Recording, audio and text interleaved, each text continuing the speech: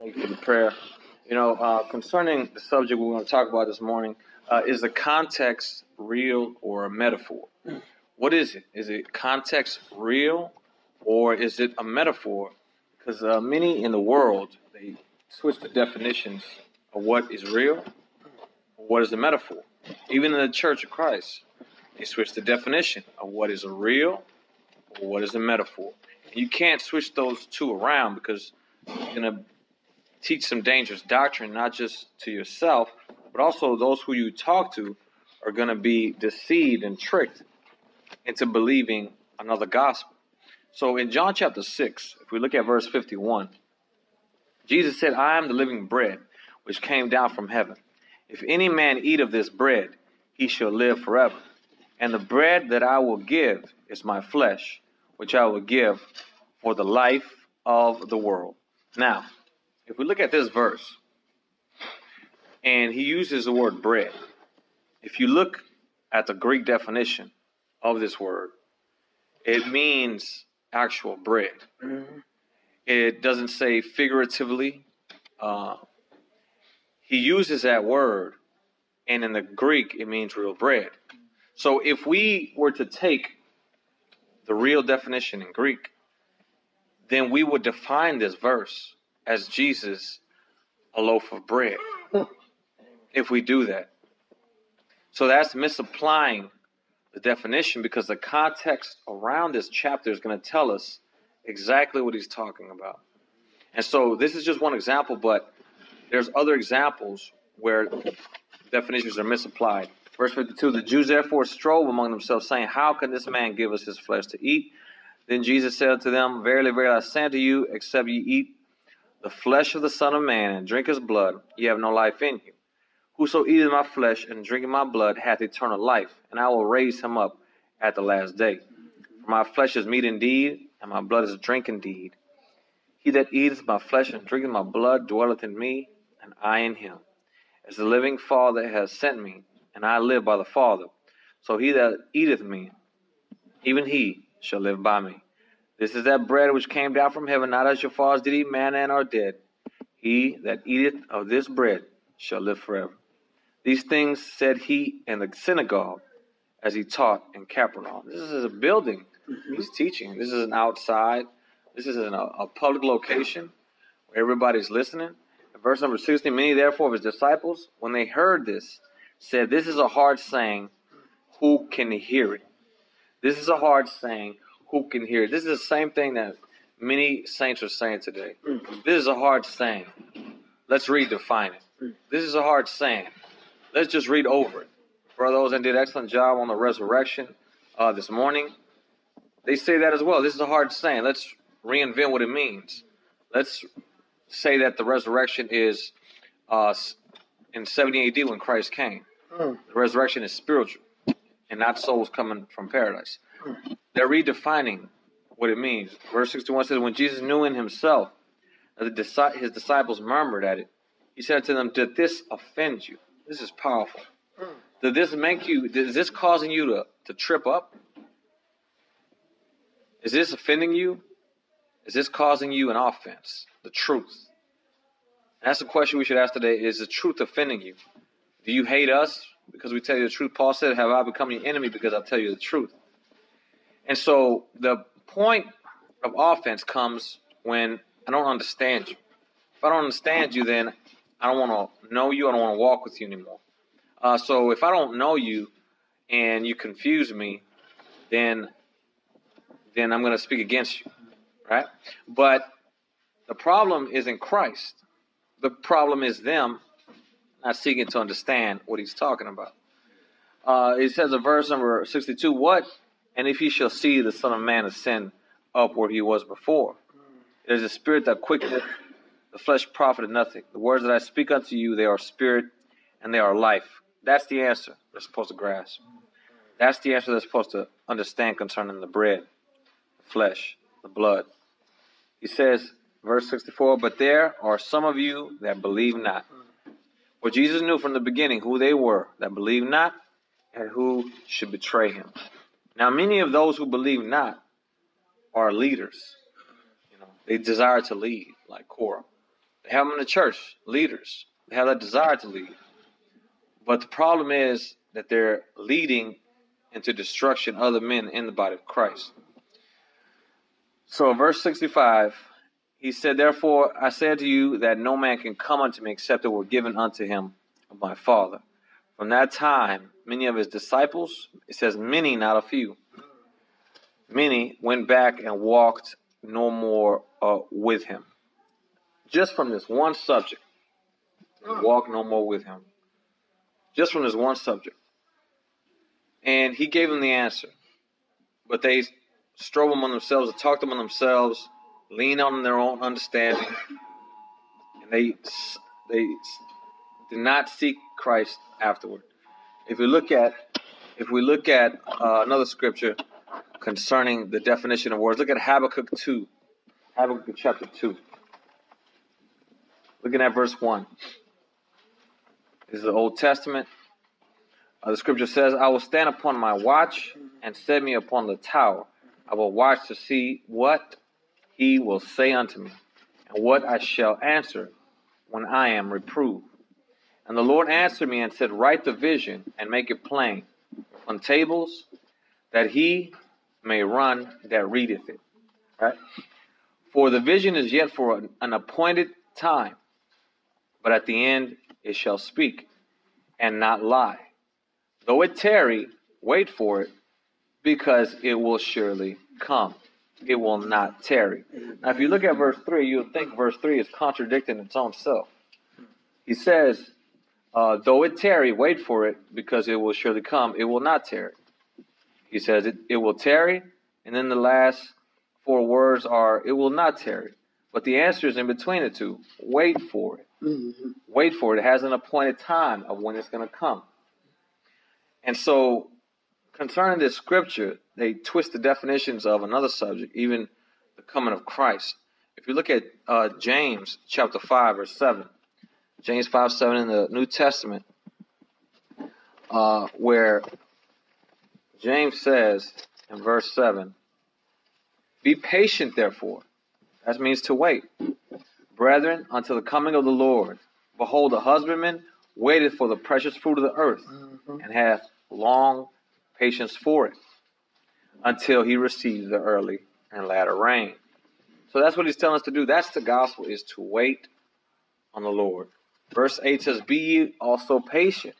Establish your hearts, for the coming of the Lord draweth nigh." Now that's the message for those on earth in the church. That's the message for those in paradise. Wait on the Lord. That's the message that goes from when you die. In the paradise, they're still saying to wait. We have to wait on the Lord. Mm-hmm. It's not for a time frame of 70 AD, as some of these men desire to say. That's when the resurrection happened in the church. These men are mostly from the north side of America, northern area.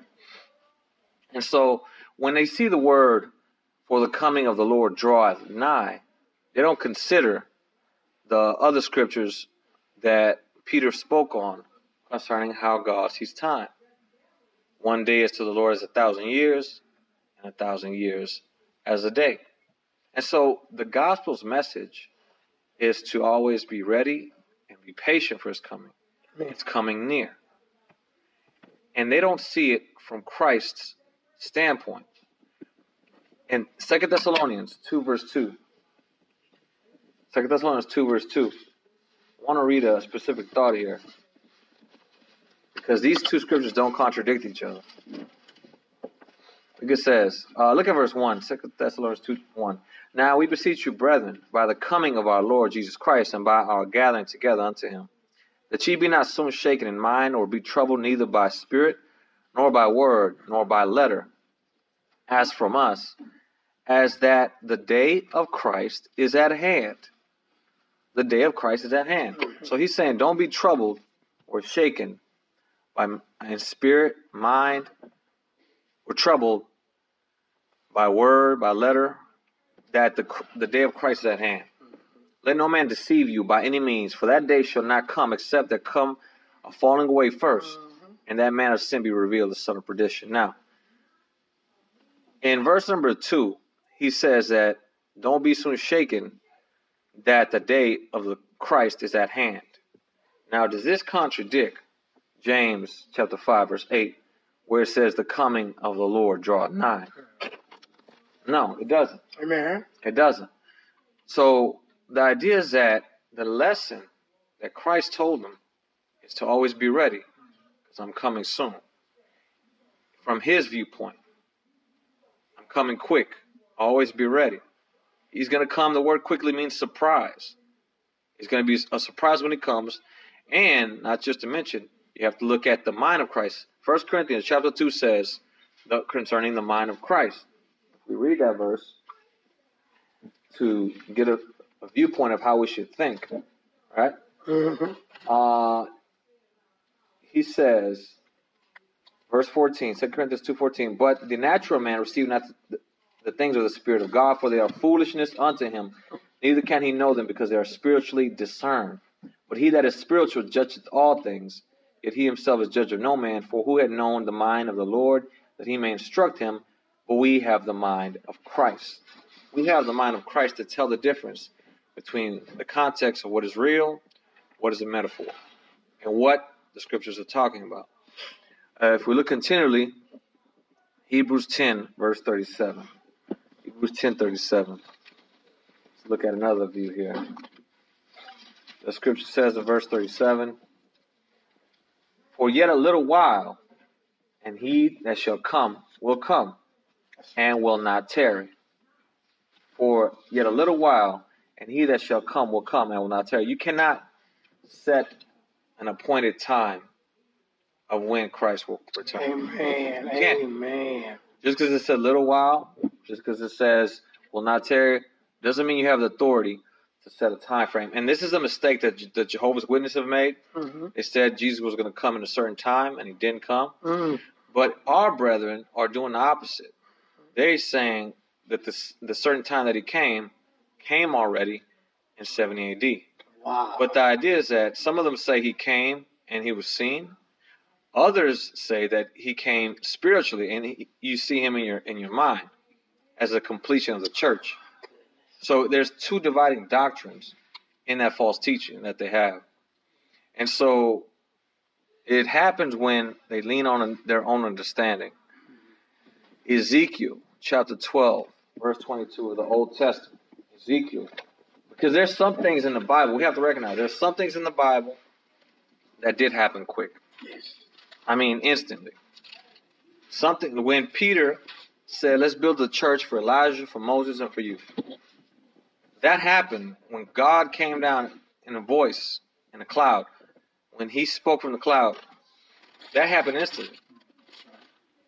Now, that definition of quickly, compared to how God defines it, from his time frame viewpoint, it's two different things.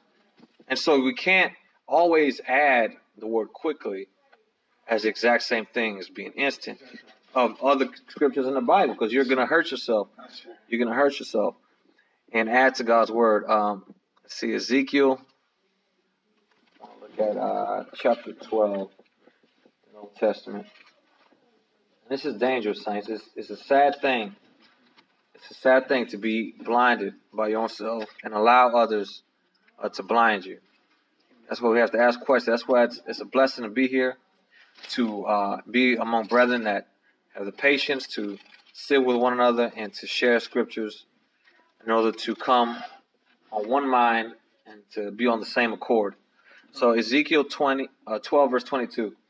It says, Son of man, what is that proverb that you have in the land of Israel, saying the days are prolonged and every vision faileth? Tell them therefore, thus saith the Lord God, I will make this proverb to cease, and they shall no more use it as a proverb in Israel.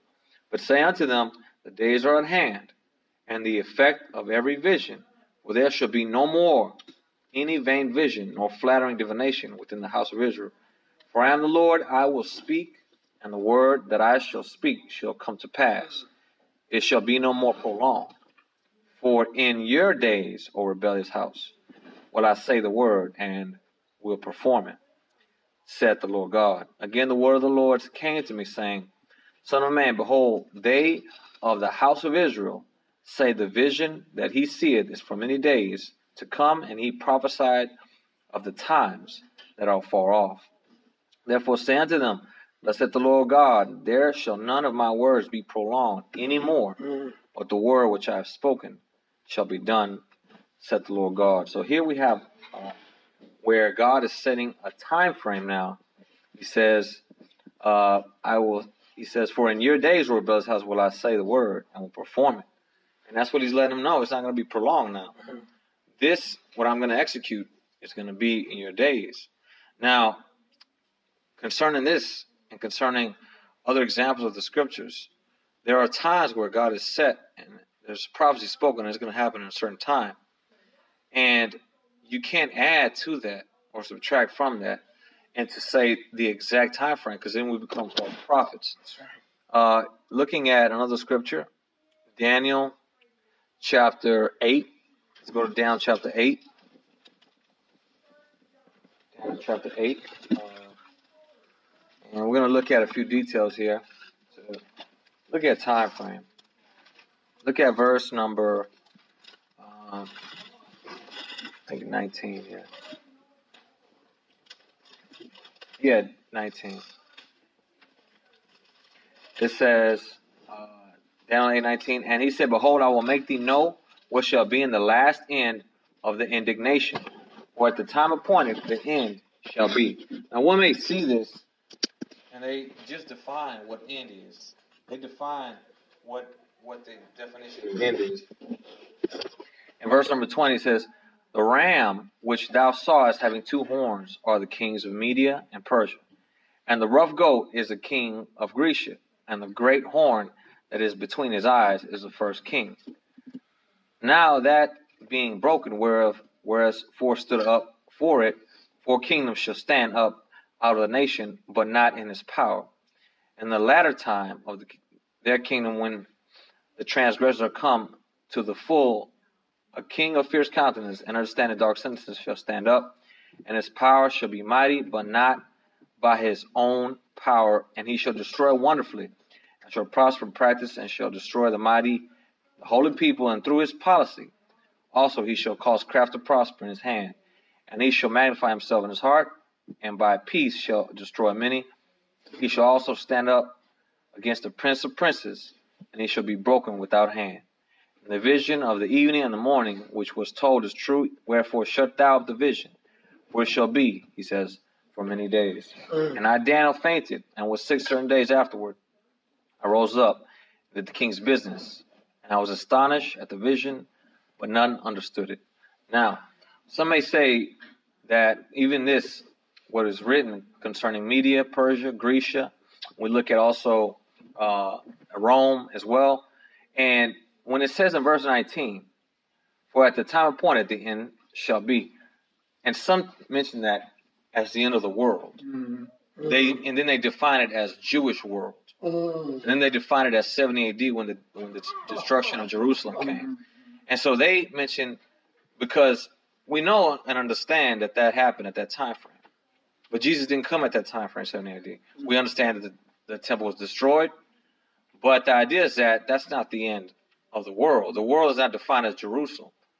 And so this end, they define it as, that's how they define it concerning the destruction of Jerusalem. But the idea is that this end is not talking about world in the sense of how the scriptures define with flaming fire.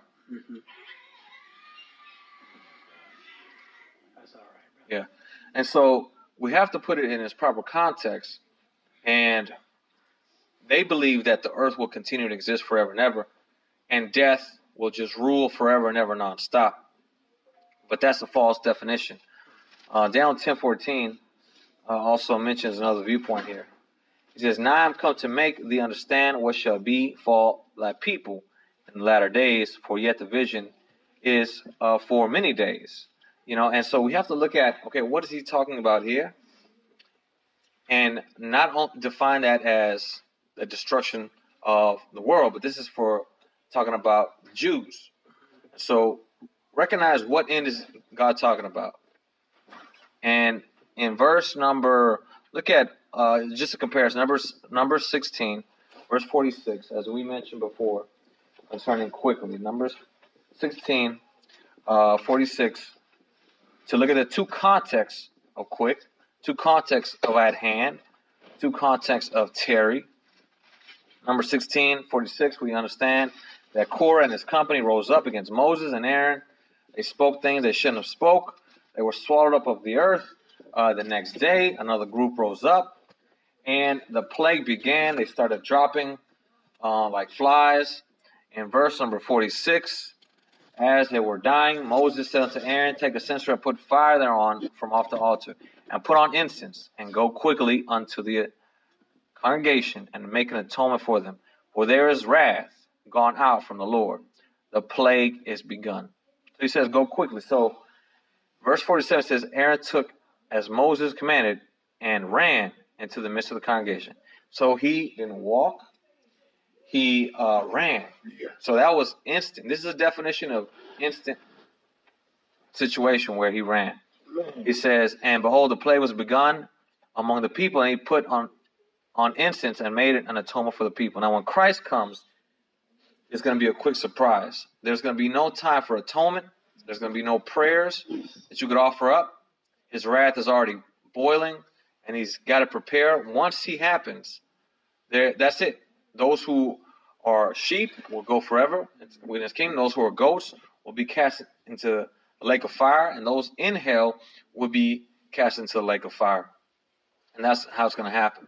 And so, another viewpoint, 2 Peter 3, verse 8, as we read, we just want to read it one more time, concerning how God sees things. 1 Peter 3, 8, the scripture says, 2 Peter 3, 8. 2 Peter 3, 8, it says, but beloved, be not ignorant. Don't be ignorant. Don't ignore this knowledge, this understanding, this one thing, this one subject. He says one thing. Don't ignore it, but absorb it. This is the mind of Christ. 2 Corinthians 2 talks about that one day is with the Lord as 1,000 years. 1,000 years as one day. That's what we have to absorb. And many of our brethren have not absorbed this one thing. The Lord is not slack concerning his promise, as some men count slackness. That's how they count. They count it with hours, minutes, days, months, years.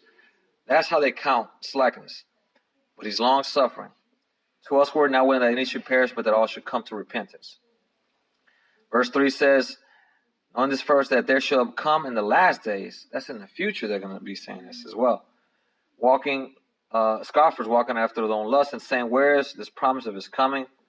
For since the fathers fell asleep, all things continue as they were from the beginning of the creation. So even these scoffers are actually exposing. Look, these scoffers are exposing false doctrine teachers that's saying that the resurrection and Christ's coming came in 70 AD, because these scoffers are saying that where is his coming?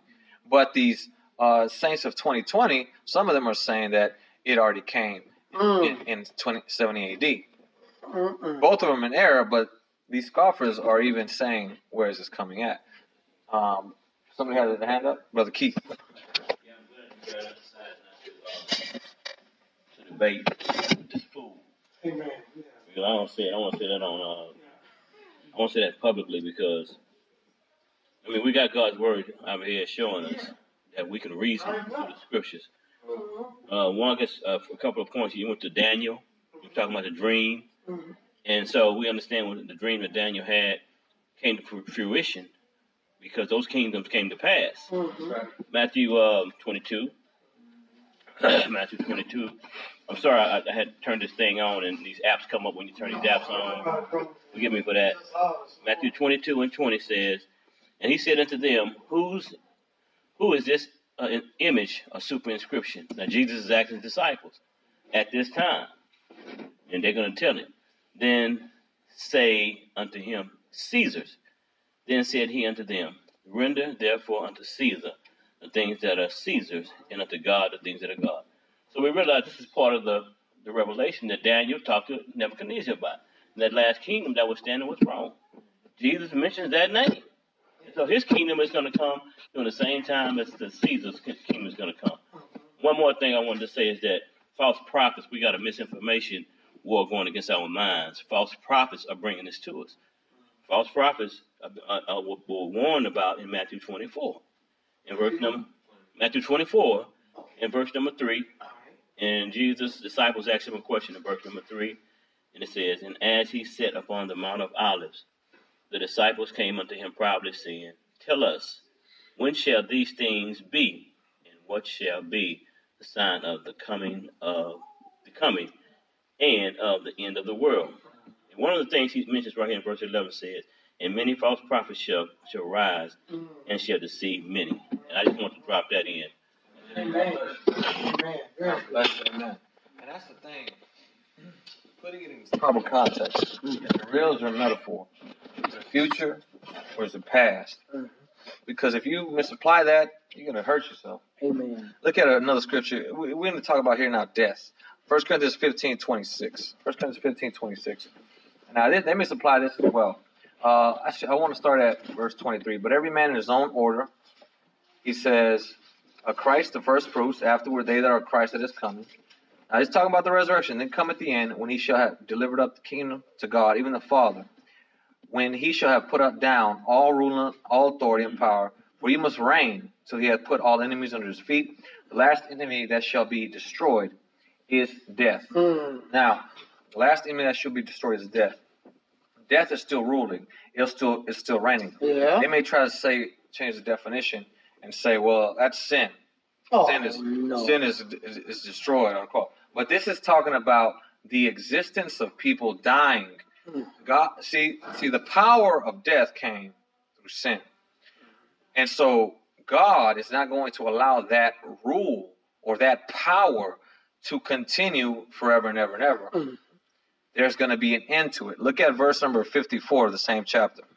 Scripture says, "So when this corruptible shall have put on incorruption, and this mortal shall have put on immortality, then shall be brought to pass the saying that is written, Death is swallowed up in victory." That's it.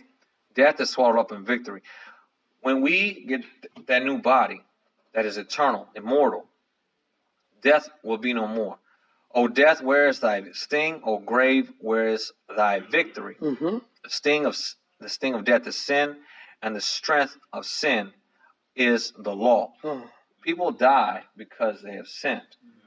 That's right. You know, and so if we look at this same verse, it was actually came from Isaiah chapter 25, verse 8. If you look at Isaiah 25:8 is where it came from. I'm sorry. Isaiah 25:8.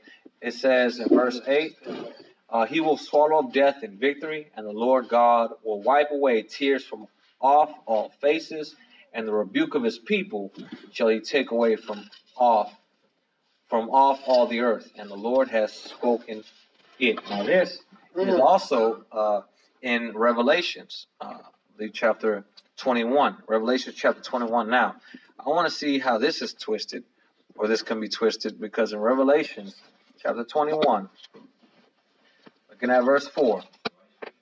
Amen. Revelation 21:4. The scripture says, "And God shall wipe away all tears from their eyes, and there shall be no more death, neither sorrow, nor crying, neither shall there be any more pain, for the former things are passed away." Now my question is, Revelation 21:4. Thank you. Now my question is, God shall wipe away all tears from their eyes, and there should be no more death. Now if we define that as sin, there should be no more sin. Then if the world is going to exist forever, then there's going to be no more sin. How can that make sense? Because there's still sin going on today. Amen. So if they define that, well, that's talking about sin when it says death. No, that's talking about actual death. Amen. He's going to remove that. It's going to be swallowed up. There's going to be no more. He says, "For the former things are passed away." That's what's going to go away. Look at Revelations 20, verse 14, to get another viewpoint. It says, "And death and hell were cast into the lake of fire. This is the second death. And whosoever was not found written in the book of life was cast into the lake of fire." That's it. Now, verse number 12 says, "I saw the dead, small and great, stand before God, and the books were opened, and another book was opened, which is the book of life. The dead were judged out of those things which were written in the books according to their works. So one thing we cannot do is apply where it says death is swallowed up in victory. We cannot apply that as a false application of saying, well, that means sin. God is talking about he's going to get rid of death. Former things passed away. We know death comes through sin. But the idea is that you can't misapply those two in the context that the scriptures are talking about. Amen. Now, 1 Timothy 1, verse 10. 2 Timothy 1, verse 10. The scripture says, but, I'll start at verse 9.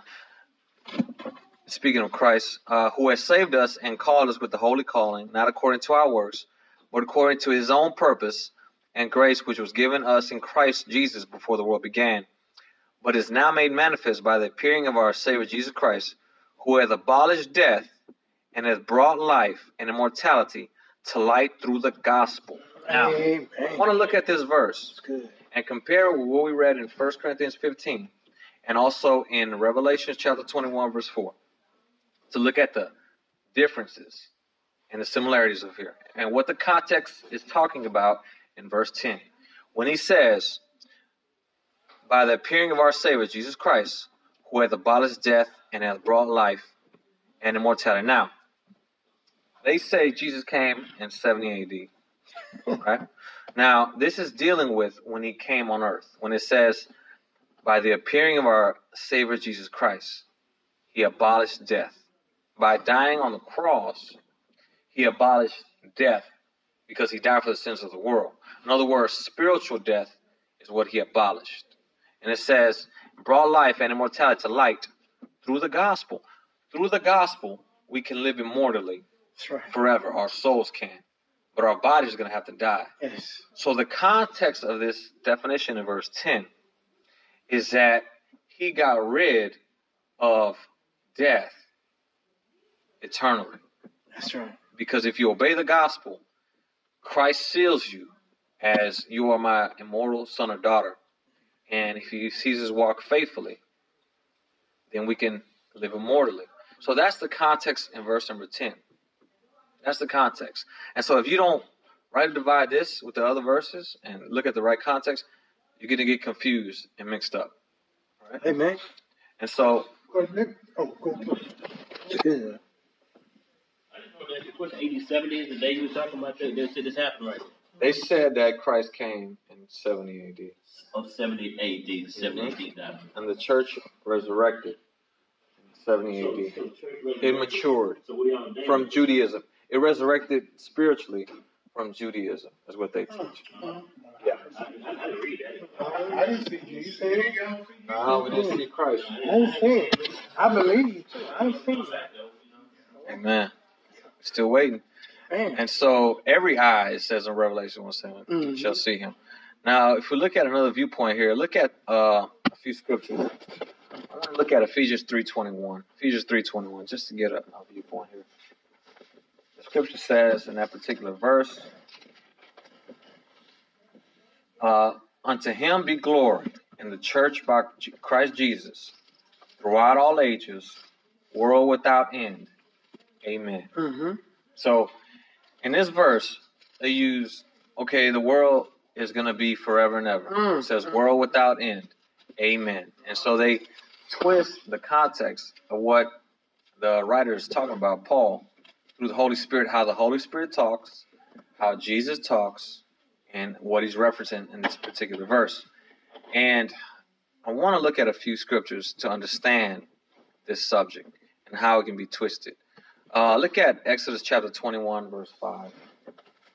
Exodus chapter 21, verse 5, to look at how the Holy Spirit writes.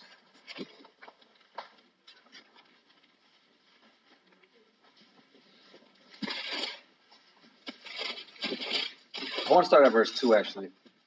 Exodus 21, verse 2. It says, if thou buy a Hebrew servant, 6 years he shall serve, and in the 7th he shall go out free for nothing. This is slavery. This is a law that God gave if you were by a Hebrew slave. Verse 3, if he came in by himself, he shall go out by himself. If he were married, then his wife shall go out with him.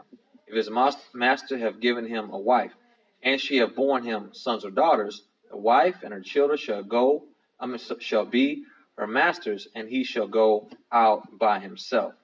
And if the servant shall plainly say, I love my master, my wife, and my children, I will not go out free. Then his master shall bring him unto the judges. He shall also bring him to the door, or unto the doorpost. And his master shall do what? Bore his ear through with an awl, and he shall serve him forever. Now, if we take that literal, that he shall serve him forever, that means that this Hebrew servant, slave, is still alive. No. He's still alive. If you take that, but if you define it, if you define forever as in the context of continuance, he'll continually serve you, as it's supposed to be defined, because that's how it's defined in Hebrew, then that's the accurate definition, because we know he's not alive anymore. Now, the same scenario can happen, and did happen actually, if we look at John chapter 21. John chapter 21. Because sometimes you do have to look at the context of the scriptures. Context means the words that are before it and around it. Sometimes you have to look at the Greek or Hebrew definition in order to open up the word. But sometimes you cannot listen to the Greek or Hebrew. You have to look at the context around it. You have to consider all these things and study in order to find God's answer. Now, in John chapter 21, I want to look at verse number 20. Now, Jesus told Peter different times, 3 times, lovest thou me?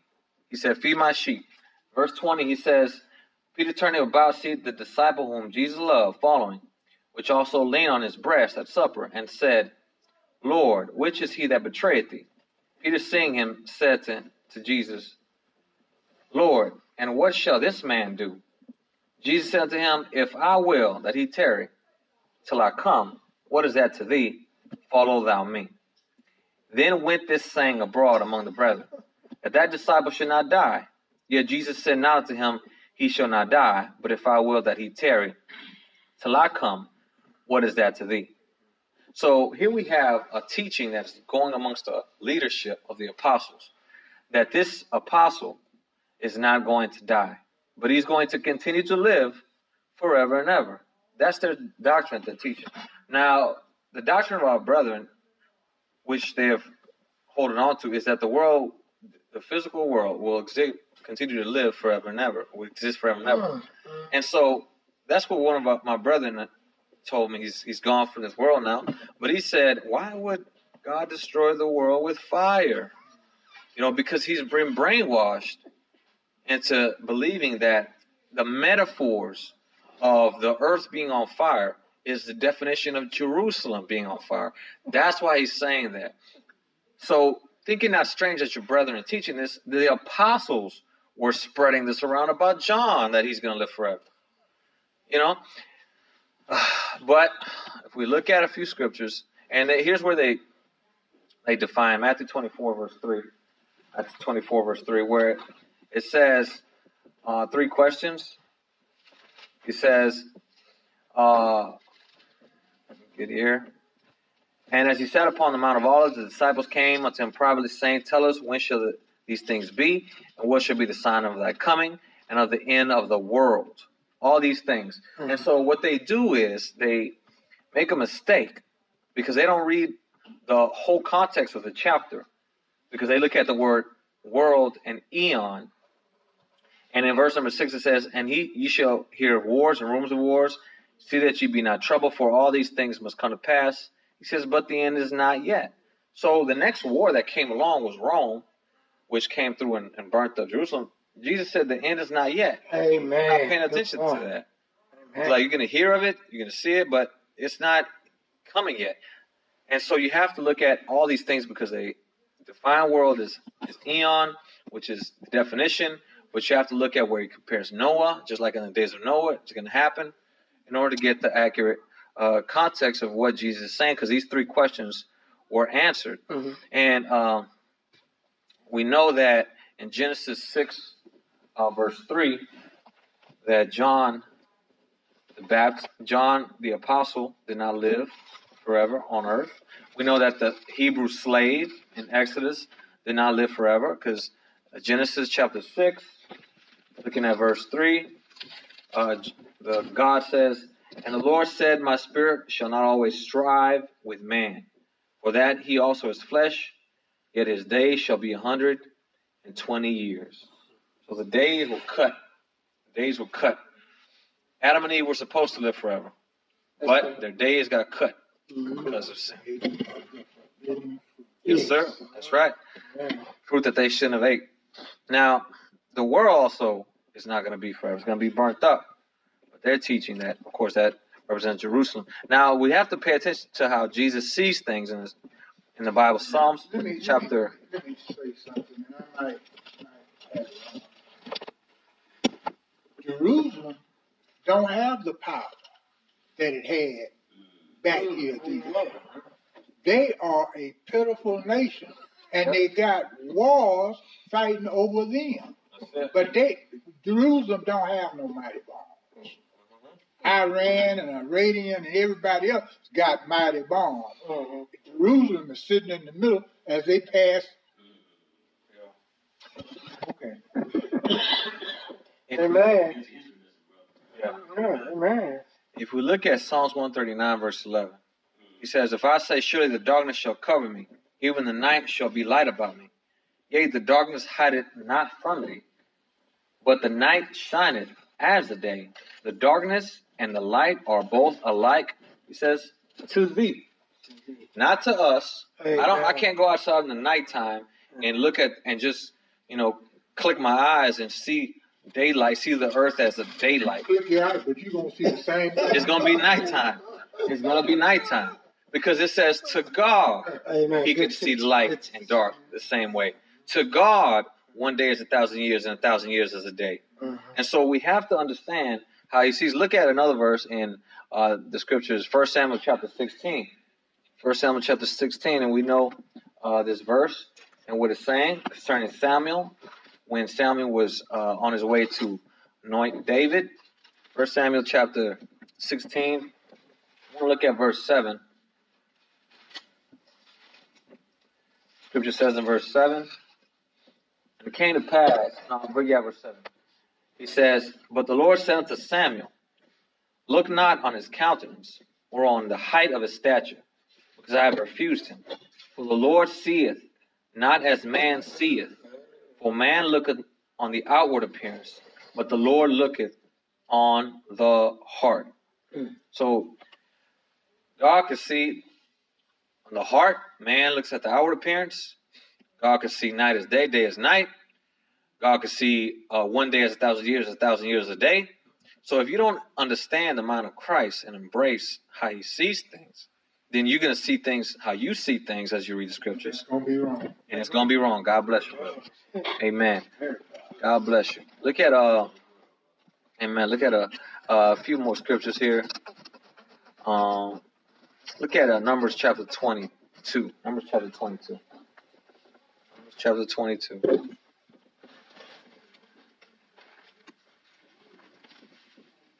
Looking at verse 21.